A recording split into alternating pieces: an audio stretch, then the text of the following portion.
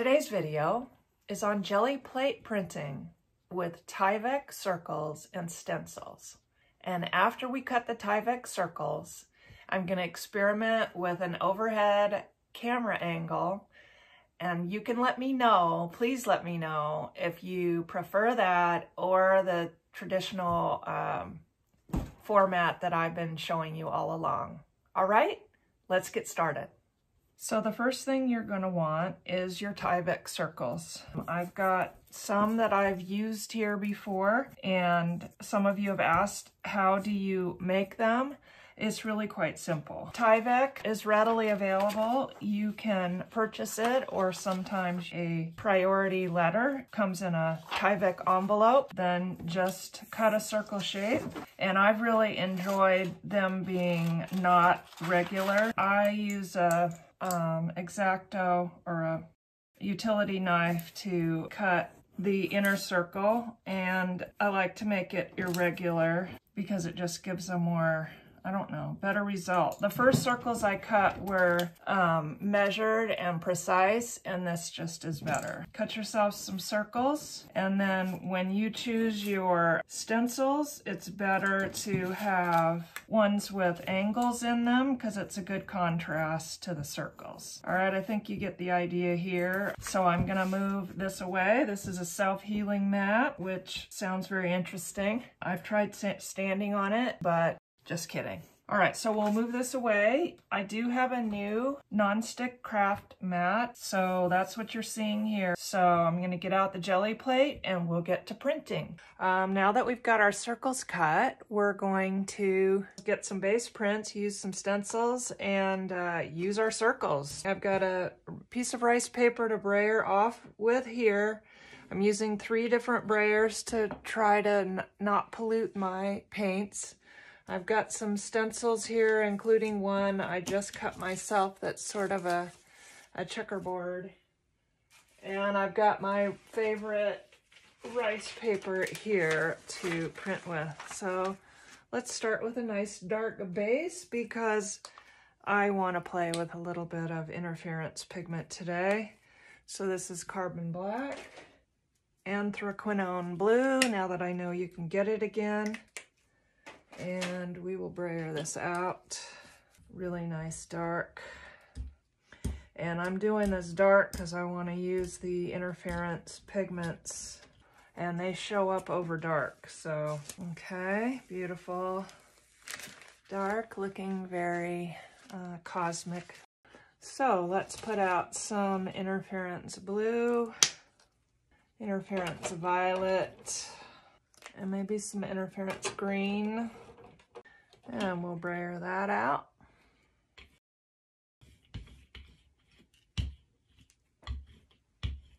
And let's use this checkerboard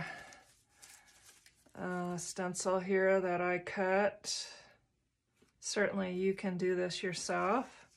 I want to do it again even less regular of a checkerboard pattern. But for today, we've got this one, so. Oh, that's just so fun. I really do like this. I'm probably not going to want to cover it up. Gosh, that's fun. I love it. Let's just put down some dark. I don't know what kind of success we're going to have with lifting this up with the interference pigment on here.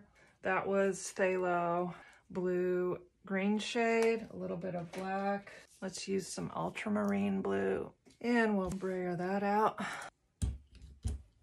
And we'll see what we get here.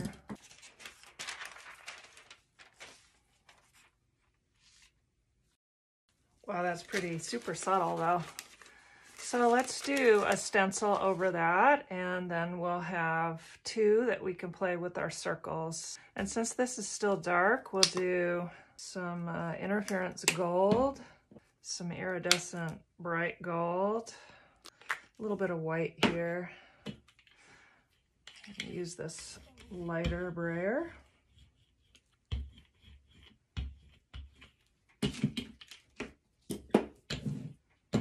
And let's use this new stencil here from Joggles. I'll leave the information below. So we're using this one to go over here.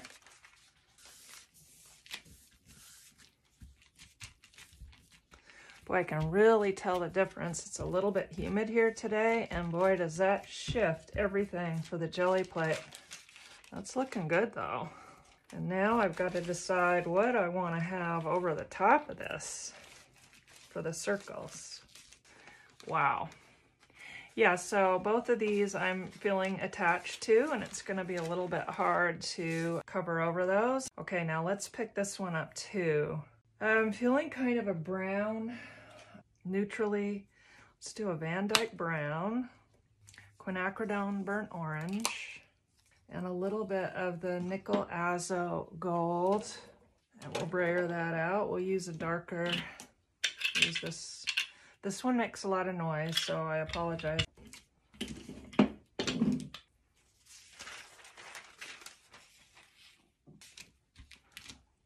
There we go, we got it.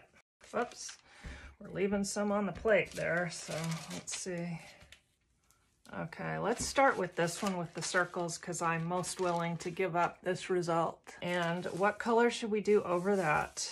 How about a nice green? So we're gonna use some sap green, green gold with the Liquitex. I don't know why I'm hearing teal, but I am, and we'll use a little bit of white on top of that. Wish I had my golden white, but I didn't have it open and ready, so we're using the Liquitex.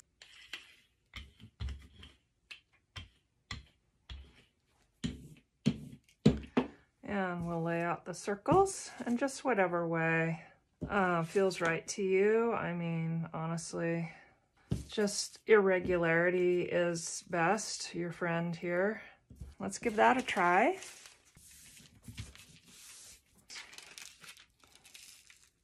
Wow. Well, so that's a super fun effect with the circles. Now let's just keep going. And I know I don't really want this green on either of the other two pieces, but I can start a base here with this for another piece. So I'm going to use white and a little iridescent gold. We'll have this as a base for another piece. There we go. Beautiful start, beautiful base. Already got some interest in it. Let's just clean off the plate. There we go. All right, now for this one, gosh. Oh, it's so pretty already. Kind of feeling some light blue on top of that. I've really been wanting to get sort of a periwinkle, and I'm not achieving the color I want. That was teal. We used some white, some ultramarine blue, and a tiny bit of Dilution's crushed grape. I don't think that's light enough. It is getting more periwinkle though. Okay, that's pretty. All right, so let's put our circles out.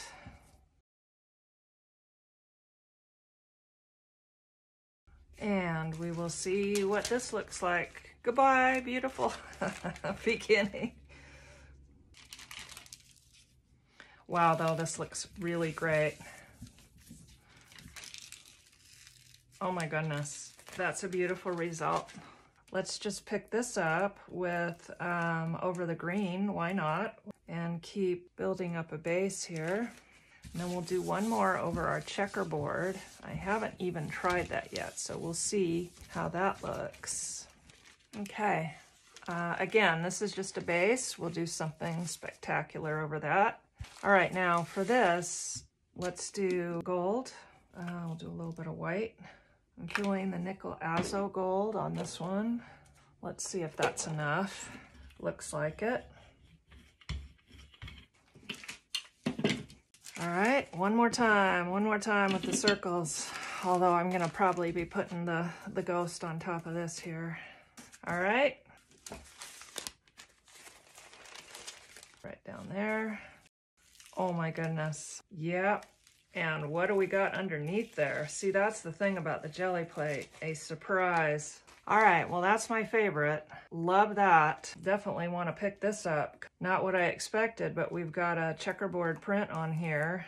Oh, I think a nice neutrally brown. Actually, I'm hearing Van Dyke brown. I'm hearing some bronze. Yeah. And some Quinacridone burnt orange. And we'll just pick this up. Wow. Wowzers. Super exciting. Just love the Gelli plate. Okay, what's this gonna look like? Well, I like it, but I think it's just a base. Carbon black, Van Dyke brown, and we're gonna do the stencil over that now and see what happens. Or, what do you think? Which one? Which one? All right, this one. I heard you.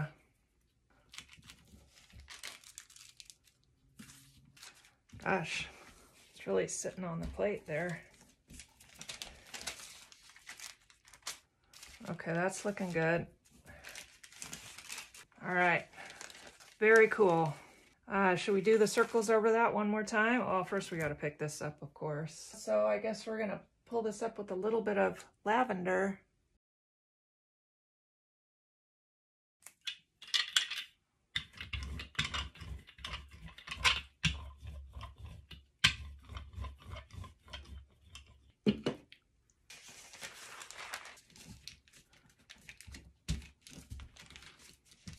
Wow. Okay, great addition to the combo here.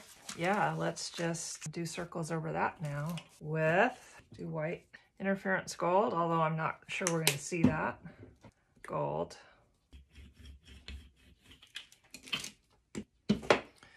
Okay, last time, I promise. All right, so this one. Yeah. All right, there we go. Beautiful. My two favorites, super fun. Definitely these two will go well in a piece together. So I'm gonna work on that and see what I come up with as well. All right, this is Vikki Reed with Paint by Heart. Thank you so much, and I hope you had fun, and see you next time.